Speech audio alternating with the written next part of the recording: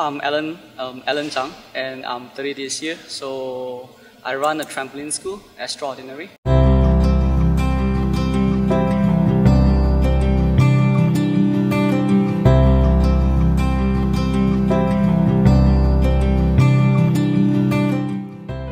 We have close to 200 students over here, range from 3 years old to 68 years old.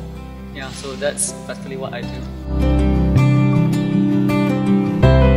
I started off as a gymnast when I was 4-5 years old, and I proceeded to the national team and compete internationally. And after I retire and I saw the trampoline park, it's a good chance to develop a trampoline school and bring out, not so strict kind of training like gymnastics, something more fun, recreational like trampoline for the kids.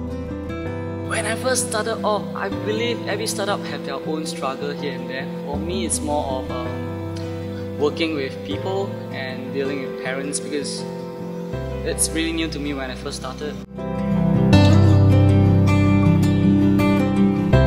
It's like my life. They ask me, "Hey Alan, are you working?" No, I'm not working, I'm having fun. Like every day I'm having fun. Coming to my workplace is like having fun for me. So wherever I go out, I will say, "Hey, I'm gonna buy this for my kids. I'm gonna buy this for my kids." And my friends will be like, "Huh, Alan, you have kids?" Like, "Oh no, my school, my students." So I kind of treat them like my kids, because they grow with me like a couple of years, and I literally watch them grow up from shorter than me, and they go taller than me, and yeah, it's kind of fun and sad at the same time. And there's this thing called Sasuke Ninja Warrior, and I won the one in Singapore, and I went to Japan, China, Malaysia, and different other countries to try out their ninja courses, and it's priceless. I would say it's priceless.